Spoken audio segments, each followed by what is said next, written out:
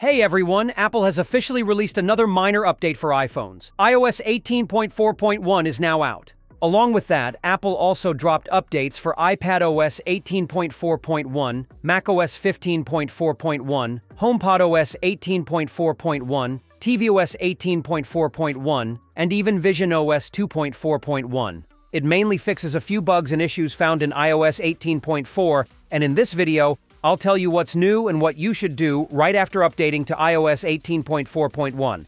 So let's dive right in.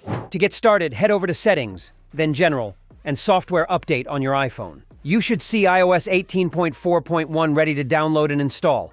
It's rolling out worldwide right now. Now, this update doesn't include any new features, but it does squash some major bugs from the previous version. Finally, CarPlay issues are now fixed. Also, battery drain problems have been addressed in this update. And after updating, make sure to update all your third-party apps as well. Some apps, like Square, Kiosk, were having issues on iOS 18.4, so it's a good idea to go to the App Store, tap on your profile in the top right, and refresh the page. If any updates are available, you'll see them under the Updates section.